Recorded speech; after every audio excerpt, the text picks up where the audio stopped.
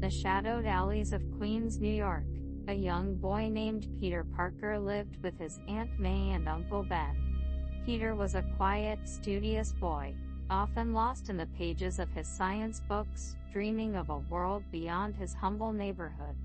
One fateful day on a school field trip to Oscorp Industries, Peter was bitten by a genetically modified spider, its venom injecting a strange and potent power into his veins. At first, Peter was thrilled by his newfound abilities, heightened senses, incredible strength, and the ability to cling to walls. However, as the days passed, Peter began to change. His body underwent a grotesque transformation, his skin morphing into a spider-like texture, his eyes turning a haunting shade of red.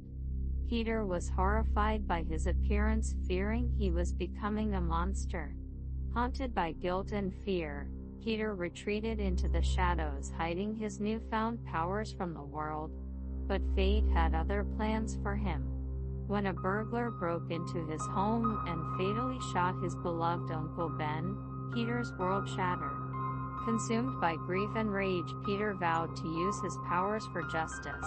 Adopting the persona of Spider-Man clad in a crimson and blue costume, his face hidden behind a haunting mask, Spider-Man stalked the streets of New York, seeking vengeance for his uncle's death.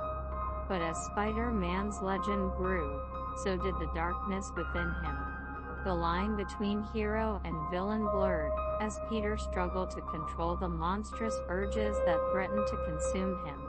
In the heart of the city, Spider-Man faced his greatest challenge yet, the Green Goblin, a twisted and malevolent foe hell-bent on destroying him.